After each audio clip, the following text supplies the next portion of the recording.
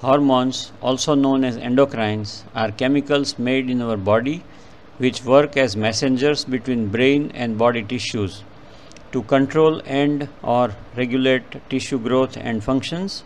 There are 50 different types of hormones in humans.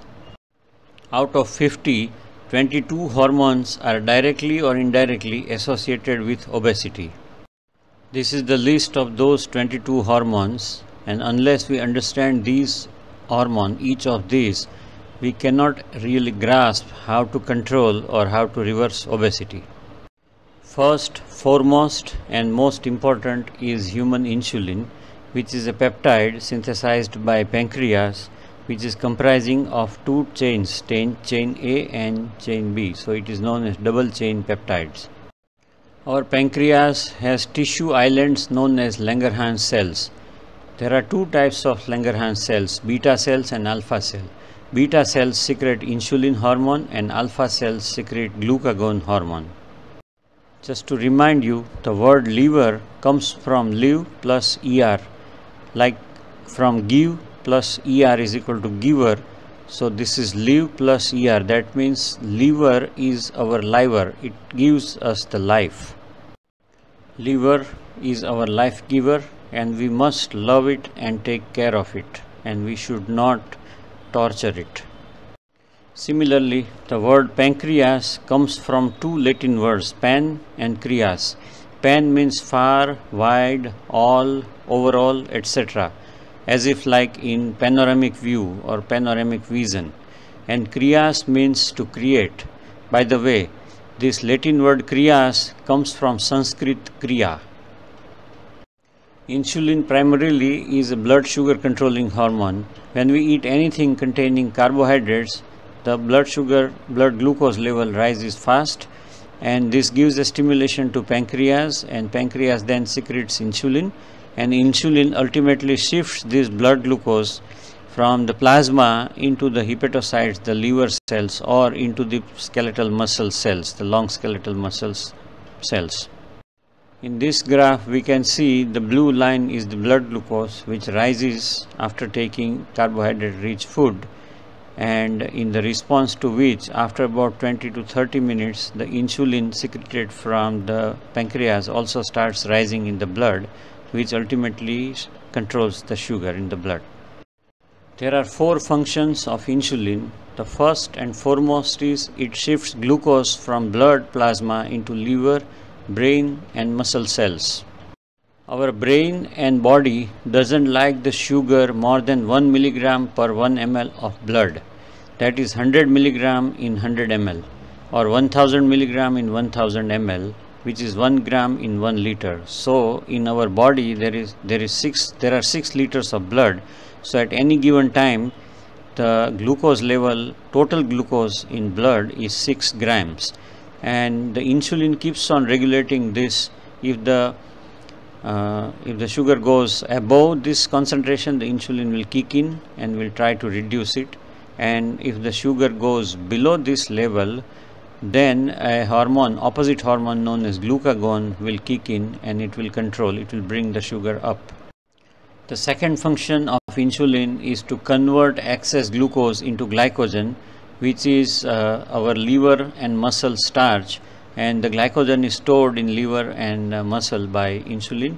So if the total blood glucose goes above 6 grams in our body, then the insulin kicks in and converts it into glycogen and stores. Glycogen is a branching chain polysaccharide that is formed from excess glucose in the body, and our body has maximum 700 grams capacity to store glycogen. That is about 10 grams per kilograms of body weight. So 700 grams is the limit in a person who is 70 kilo in weight. One molecule of glycogen holds 3 molecules of water. So total weight of the wet glycogen in body is 2800 grams. That is approximately 2800 calories, which is worth of 1.5 days worth of energy function for our body. So our body's total reserve energy in the form of glycogen is just for 1.5 days. When glycogen stores are full, that is 700 grams dry weight or 2800 grams wet weight, the third function of insulin kicks in, which is conversion of excess glucose now into fat. So when the glycogen stores are full, the remaining glucose is converted into fat in the form of triglycerides, which is known as the novo lipogenesis, and thus the insulin is our storage hormone. Insulin converts glucose into glycerol, that is oil of the glucose, and it then combines free fatty acids from the dietary fat along with to glycerol, and usually there are three fatty acids which are attached to one molecule of glycerol, and that is how it forms triglyceride. The name triglyceride comes from the fact that it has one glycerol and it has three molecules of fatty acids. So we can imagine triglyceride molecule as a kite with three tails. This is the chemical structure of triglycerides. So we can remember that insulin is a fat building hormone. It converts excess glucose into fat. It converts excess protein into glucose by a process known as glyconeogenesis, and then converts this glucose into fat. And excess dietary oils are also converted into triglyceride fat. So insulin converts anything in excess, any calorie in excess in the body is converted ultimately into fat and stored. So to recap, the first function of insulin is glucose transportation. Second function of the insulin is conversion of excess glucose into glycogen. Third function is conversion of excess glucose into fat. And now the fourth function of insulin is prevention of fats breakdown, conversion back into glucose and into ketones. So just imagine that insulin is like a snake which is sitting on the treasure, and as long as there is insulin, significant amount of insulin in our blood, it will not allow the breakdown of fat. Insulin is like a guard dog, and the ships are like our fat cells. So as long as this ferocious guard dog is present there, we cannot touch or we cannot take out any fat from the fat cells.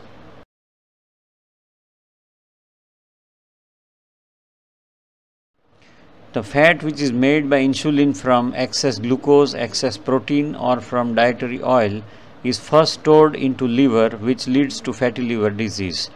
And when the fatty liver is now no more able to store more fat, when the stores are full, the excess fat in body is thrown into blood, and then these will be sent to the nearest places for storage, which is in the viscera, in the abdomen, in and around the internal organs, and then in and around the external organs, and this leads to obesity. Just remember, increased levels of insulin means increased level of fat, which means increased weight gain, and which means obesity. Second most important hormone associated with obesity is human growth hormone, which is known as somatotropin. Human growth hormone stimulates growth in cells and bones, stimulates cell reproduction, stimulates cell metabolism, increases protein synthesis, and causes fat breakdown and burning of the fat for energy. Human growth hormone also increases calcium retention. It builds muscles and makes bones and makes them stronger, stimulates growth of internal hormones in brain, which are known as BDNF or brain-derived neurotrophic factor, preserves protein in the body, and stimulates the immune system. Human growth hormone has three functions. It takes up dietary proteins, makes new proteins and builds muscles, takes up calcium and minerals and makes bones and makes them very strong, and it burns fat. Just remember, natural human growth hormone is the best fat burning hormone we have in our body. To recap, insulin is the fat builder and protein burner of our body, whereas growth hormone is fat burner and protein builder of our body. Insulin and growth hormone are opposite to each other. So when insulin is high, the growth hormone is low, and that leads to buildup of fat, and that converts our muscular and masculine body into a fatty, obese body. If we decrease insulin to near zero and increase human growth hormone, It will decrease the fat, it will burn the fat, and it will build up muscles, and the body can regain the shape from fatty and obese back to the masculine or athletic body. Human growth hormone starts to decline as the age advances, and the levels of human growth hormone secretion in our blood goes down beyond 500 units after the age of 30, because the life now is settled and it becomes more and more sedentary for the people who are in white collar job. At the same time, with a nice settlement of life, there is increased carb in food, increased food intake, and that leads to increased level of insulin, and that's the reason why after the age of 35, when the human growth hormone is at the lowest and insulin is at the highest, the obesity begins, because the fat building has begun and fat storage has significantly increased. If we decrease insulin and if we increase human growth hormone, we can convert an obese person into a masculine athletic person even at the age of 70-75. Grossly reduced, very low level of human growth hormone leads to something known as sarcopenic obesity, and in sarcopenic obesity the muscle mass is significantly reduced and the fat around which is significantly increased. This also leads to very weak bones, and this is the worst form of obesity. We must be very cautious to prevent sarcopenia and sarcopenic obesity, and this can be done by keeping the levels of human growth hormone high and insulin level low. Growth hormone is also known as fountain of youth, which keeps our cellular age young even at significantly senior chronological age. Human growth hormone is available as injections, but it is very expensive. It's almost like 3,000 rupees a day, and you need 3 injections a day, which is not the ideal way. The ideal way is to increase our own secretion of internal growth hormone, not taking anything from outside. Just to recap, insulin and growth hormone are opposite hormones. Insulin increases obesity and growth hormone dissolves obesity. Insulin is a fat storage and insulator hormone. It is a pro-fat hormone, whereas human growth hormone or somatotropin is a protein and calcium storage hormone. It is a bodybuilder. It is pro-fit hormone. Prevention or reversal of obesity is the key to longevity, and decreasing insulin and increasing human growth hormone is the golden key for reversal of obesity and to achieve longevity. So out of 22, insulin and growth hormone are the most important hormones concerned with obesity and its reversal. Third important hormone is ghrelin. It is known as hunger hormone, which is secreted in stomach, and it is interesting to know that it is auto inactivated in 30 minutes. If we don't eat anything, automatically the hunger will vanish after 30 to 40 minutes. It is hyperactivated by starch, salt and refined carbohydrates, and for reversal of obesity our aim should be to decrease ghrelin secretion as much as we can. Fourth important hormone is leptin. Leptin is a satiety hormone which gives the satisfaction sensation after food to the brain, which tells our brain that enough is enough and now stop eating, and our aim should be to increase leptin as much as we can so that we don't overeat. To recap, ghrelin increases appetite and leptin decreases appetite. Sugars, synthetic fructose, which is contained in high fructose corn syrup, and refined carbohydrates, they all block or reduce leptin, as a result of which the brain does not receive the satiety signal or feeding full signal, and this leads to overeating in spite of not necessary calories. High salt, high starch, highly refined oils and high insulin, they all lead to leptin inactivation. Also, the leptin is inactivated by certain chemicals which are added by food industry, especially in food such as the potato chips, as a result of which if we eat homemade simple unsalted potato chips, we can hardly eat half a bowl. But a company made potato chips we can eat almost the size of a big bag. Another classic example is ground nuts or peanuts. When we eat them raw, we cannot eat more than half a fistful. But when it is salted and roasted, we don't like to end. The sensation never goes to the brain, and we keep eating it more and more and more. Salted and fried peanuts are another example of leptin inactivation. Same way, raw cashew nuts versus fried and salted cashew nuts are another example of leptin inactivation. So for safe and secured weight loss, we want to decrease amount and frequency of ghrelin, and we want to increase amount of and sensitivity of leptin. Fifth important set of hormones are known as cortisol and adrenaline, which are sympathetic stimulators. Cortisol is actually glucocorticoid, which is a stress hormone, which is fight or flight response hormone of our body. It increases blood glucose by breakdown of glycogen. Chronically high levels of cortisol ultimately leads to increased insulin, which ultimately leads to storage disorder and obesity. For safe and secured weight loss, we must aim to decrease amount and frequency of cortisol glucocorticoid. Sixth is estrogen, which is a womanhood hormone. The word estrogen comes from Latin est3 plus genesis. Ultimately, these Latin words also come finally from Sanskrit, stri plus janan. So to understand, women have 90% estrogen and 10% testosterone in their body, and men have 90% testosterone and 10% estrogen in their body.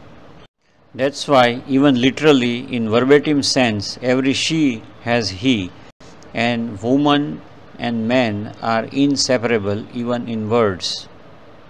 That's why every mother has a little bit of fatherhood in her, and every father has a little bit of motherhood in him. Conjugation and coexistence of testosterone and estrogen is the basis of concept of Ardhanarishwar in Hindu religion. Increased levels of estrogen makes a woman's body fat and obese, ready for pregnancy. But excessive estrogen also leads to gross obesity, which also looks like pregnancy, which creates thick and big breasts in men, as well as a twin pregnancy like look of the abdomen. Estrogen is primarily synthesized from cholesterol, so increased cholesterol levels leads to increased estrogen, and that leads to obesity. Then the fattened adipocytes, which is this tissue of obesity, this fat starts secreting estrogen of its own, and this becomes the largest estrogen secretion gland in our body of weight of 15 to 20, 30 kilograms. And hence the obesity and estrogen becomes a vicious cycle, an unstoppable loop. High levels of animal estrogen also come into our body when we eat beef, meat, fish, eggs or dairy milk. The higher level of external estrogen also comes from bisphenol A, which is from the plastic bottles, and paraben and phthalates, which are contained in lipsticks. Ground or river water, which is not refined, which is not filtered, they also contain estrogens from fish and farm animals. And hormone replacement therapy also, there are many ladies who take hormone replacement therapy and contraceptive pills to change the menstrual cycle dates for their convenience for some festivals, etc. That also gives rise to external estrogen in our body. Dairy industry feeds their cows with fodder which are very rich in estrogen. The estrogen is added to their fodder and feeding, hence they give very high amount of thick milk with high cholesterol levels, but this is harmful for us to consume because it leads to obesity. So we must reduce estrogen level to as low as possible in order to reverse obesity. Testosterone is our masculinity hormone. It is also known as man hormone or macho man hormone. Like the growth hormone, testosterone makes muscles very strong and bones very strong and gives a Vitruvian man appearance to man or a huntsman like appearance. Low levels of testosterone leads to obesity and womanoid look. whereas high level of testosterone leads to masculine and athletic look. So testosterone and estrogen are opposite hormones like the insulin and growth hormone, whereas testosterone and human growth hormone are synergistic hormones which having more or less similar functions. Eighth important hormone related to obesity is known as neuropeptide Y, which creates voracious appetite and hunger and craving for carbohydrates rich food, which leads to increase in insulin, which in turn leads to increase in neuropeptide Y or NPY. NPY increase leads to obesity, and this becomes a vicious cycle, and high sugar high fat diet leads to high NPY, and our aim must be to reduce NPY as much as possible. Glucagon is a survival hormone which breaks down glycogen, which is a liver starch, into glucose when the blood sugar goes below 70 mg per 100 ml. But perpetually or persistently high levels of glucagon is not good because it keeps on increasing the blood sugar level. So our aim should be to reduce glucagon and frequency of glucagon secretion as much as possible. 10th important hormone for our concern is known as glucagon-like peptide 1 or GLP-1. Increased levels of GLP-1 in blood causes early satiety and reduced cravings for carbohydrates. Zero carb, low fat and high protein diet will increase GLP-1. Eating fresh turmeric and barberry or dried barberry helps to increase GLP-1, which decreases hunger and food cravings, and our aim should be to increase GLP-1 levels in our blood. Eating fresh turmeric and fresh white turmeric, which is known as kachi haldi and kachi amba haldi, with or before taking food will increase GLP-1, which will decrease the appetite and it will bring the satiety much earlier.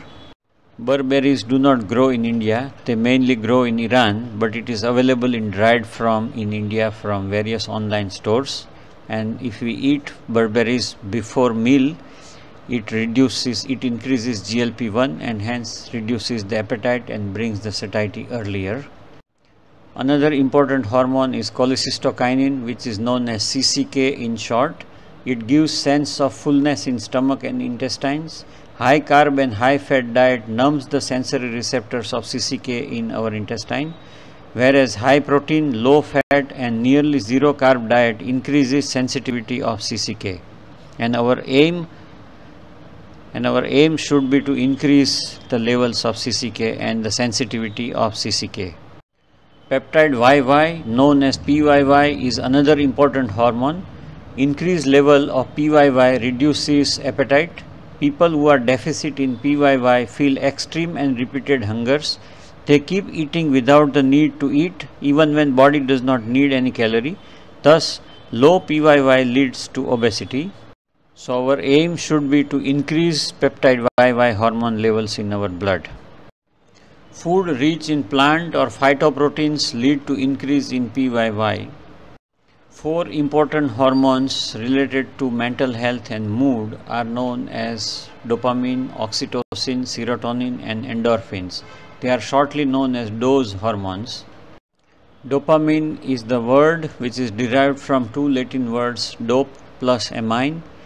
It makes us doer or achiever. It makes us don, not in the sense of mafia or gunda, but in the sense of a head of the family or head of the group of people. It makes our mind open and donor. It makes us to achieve, or it makes us to do things or die. It makes us to achieve perfection. It is an anti-laziness hormone, and you get satisfaction and celebration sense only when the work is completed and done. And it also controls the neurons of movement and facilitates the movement of our body. Oxytocin is another important hormone. The word oxytocin comes from 2 Latin words. Oxy means life and tokos means to give birth. Hence, oxytocin is also known as love hormone. All 9 types of human love are only due to oxytocin, and that's why love is also known as chemistry or biochemistry. It is the oxytocin which makes you to love life, love to live longer, all forms of life, nature, beauty, family, pets, and even your own wife. Serotonin is another important mood hormone which gives us serenity, shant, avikshubd, gambhir nature, serendipity. It makes us seer, it makes us seeker, it regulates our sleep, it makes our mind like a sannyasi or vitragi, and it also controls our sexual desires or sexual avulsion. Serotonin deficiency leads to mood swings and severe deficiency leads to depression. The word endorphin comes from two Latin words, endo plus morphins, means the morphins which are produced in our own body, and they naturally relieve pain, they makes us happy, they enhance the pleasure, they boost our self-esteem, and they support weight loss. Another set of hormones always associated with obesity is a set of thyroid hormones which is known as T3, T4 and calcitonin. Our thyroid gland secretes T4 which is known as thyroxine, which is then converted into T3 which is known as triiodothyronine. T3 is our fat burning hormone. Thyroid also secretes a hormone known as calcitonin which regulates the calcium uptake and deposition of calcium into bones and teeth. T3 is our fat burner hormone. T4 secreted by thyroid is converted to T3 which is an active form mainly by liver and to a small part by gut and kidneys. Obesity induced fatty liver and compressed kidneys cannot do this conversion very well, so fat burning is stopped or decreased, so obesity increases, and this becomes an endless loop which is known as T4 T3 vicious cycle. BDNF or brain derived neurotropic factors or neurotropins are the hormones which are secreted inside the brain. This is very similar to human growth hormone. What is human growth hormone for the muscles and bones is the BDNF for our brain. BDNF keeps our brain active, the neurons dividing, neurons healthy and strong. When the BDNF is decreased, the neurons they start dying and shrinking, which leads to dementia, and here in this MRI picture you can see that with decreased BDNF the overall size of the brain shrinks. With proper and enough BDNF levels, the brain neurons, each neuron communicates with synapses to about 10,000 neurons. But when the BDNF is decreased, the synapses decrease in number, as a result of which one neuron now hardly communicates to about 3,000 other neurons, and this constant decrease of synapses leads to dementia, it leads to decreased intelligence and decreased cognition and difficulty even in the motor movements. BDNF are also important and useful for constant rewiring of the brain synapses, and constant rewiring of the brain is very important to learn newer and newer things every day, and when the rewiring of the brain stops, the new learning also stops. Actually, entire learning, anything which we learn is thanks to the rewiring of synapses of the brain. Rewiring of the neuronal synapses is known as neuroplasticity, which is induced by BDNF, and it is the neuroplasticity which is actual learning. Exercise can increase BDNF at any age. Missed sleep or inadequate sleep leads to reduction in BDNF. Improper nutrition, when the fat and sugar are high in blood, the BDNF decreases, and as a result of which obese persons they start losing their memory much faster and much earlier in age. And chronic stress leads to higher level of cortisol, which acts against the BDNF and which also leads to senile dementia. Obesity induced type 2 diabetes, obesity induced cardiovascular diseases, depression, and all the diseases associated with obesity leads to decrease in BDNF, which ultimately leads to dementia and cognitive impairment. When BDNF levels are chronically low, this is what happens to our brain. But the good and happy news is that at any age, if we can reverse the obesity, we can increase our BDNF level and reverse the senile dementia and the brain atrophic changes at any age. Adiponectin is another important hormone associated with obesity. The word adiponectin comes from two words, nectar and adipose. So it is the nectar of adipose tissue or the juice of adipose cells. Adipose cell is another name for fat cells. Adiponectin is usually secreted by brown adipose cells, which are active cells, telling the brain that I have enough fat, you please stop sending any more. It is an anti-inflammatory hormone. It increases insulin sensitivity for cells to consume and burn glucose. Too much fat inside the adipose fat cells causes them to almost die, so they stop secreting adiponectin. There are three types of fat in our body, which are known as brown or bright or white. Now brown fat is made up of brown adipocytes, and they look brown because they have lot of active mitochondria and the nucleus is in the center and it is active. Whereas bright or beige adipocyte has more fat accumulation, and as the fat accumulation takes place in these adipocytes, the number of mitochondria decreases and hence the cell becomes less active. And when too much of fat is deposited in the adipocyte, the entire cell becomes laden with so much of fat that the nucleus is pushed on one side. It is so much compressed that nucleus can hardly function, and the number of mitochondria decreases so much that the white adipocyte really looks white under the microscope because there are no mitochondria and the cell nucleus is almost lost. In a normal person, the fat cells are normal and slim.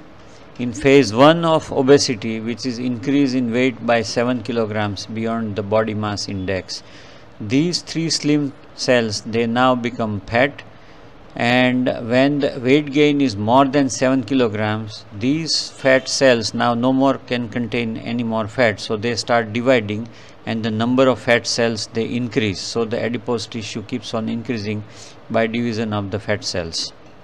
So same like an obese person, the adipose cells also become obese, laden with fat and bulging and lazy and less active. This is the electron microscopic picture of lean fat versus obese fat. Lean fat is brown fat, obese fat is white fat. White adipose tissue is also known as white elephant of our body, which is just for show and not for any function or any help. We must aim to reverse white adipose cells back to brown adipose cells. White fat cells are stubborn like mules. They don't want to work, they don't want to burn fat. Intermittent fasting and induction of autophagy in our body is one of the best ways to convert the white adipose tissue back to brown adipose tissue or from inactive to active fat cells. This process of autophagy was discovered by Professor Dr. Yoshinori Oshumi of Japan, for which he was awarded 2016 Nobel Prize in Physiology and Medicine, and we must learn from him how to induce autophagy, which is the best way of reversal of obesity. Another important hormone associated with obesity is known as TNF alpha or tumor necrosis factor alpha. The derangement of this hormone leads to production of unregulated cancer cells, and that's why obese persons are at a higher risk of developing various types of cancers. Another set of hormones associated with obesity is known as interleukin 6, or in short known as IL-6. There are two types, positive and negative, and negative IL-6 is pro-inflammatory, causing inflammation in bones and joints. It is pro-atherogenic, causing plaques in the arteries, and it promotes insulin resistance and hence leads to type 2 diabetes. And the negative IL-6 is much higher in adipose and in obese persons. Higher levels of prostaglandin hormones in obese persons lead to prostate gland problems as well as chronic inflammation of joints and muscles and chronic pain here and there off and on. In an obese person with type 2 diabetes, the white adipose tissue cells are more in number, profound in number, millions and billions, and each enlarged white cell has many more number of ACE2 receptors, and ACE2 receptors are the entry point or locking point for the coronavirus, and that's why obese persons are at a very high risk of catching the infection by coronavirus as well as very high rate of mortality. So to recap, there are 22 hormones, which is like a symphony which plays with the obesity, and the master of this symphony is insulin. And we know that at any age, obesity is the mother of multiple diseases. Just remember that our waistline is our lifeline. Longer the waistline, shorter the lifeline. In women, if the waist is more than 80 centimeters, and in men, if the waistline is more than 90 centimeters, the life is shorter. When the waistline increases by 10 centimeters, the life decreases by 10 years. Our body needs minimum 3% of fat, which is essential fat for function of brain and the neurons as insulation, and about 10% of the body weight should be fat as a storage for few days of famine, whereas an obese person usually has 40 to 45, 50% of fat in his body. And because we all have always ignored the difference between food and nutrition, and we have never taken a deep dive into food science to be understood, and that's the reason why most of us are now developing obesity. Ignoring food physiology is not only expensive, it is dangerous for the person as well as for his family. So in the next lecture, we will learn the food science and food physiology and thoroughly understand the difference between food and nutrition. Thank you for your attention.